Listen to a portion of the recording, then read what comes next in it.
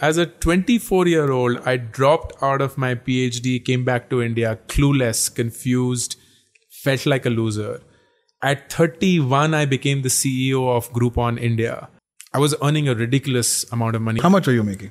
I was making base 1.5 CR. This was between 2011 and 2015. At 32-year-old, you were making 1.5 crore 10 years back. 10 years back. That's crazy. And I was sitting on stock options every year of about 200K. 6 years is what it took for me to get there, and nothing explains it. Nothing explains it. I cannot explain my success.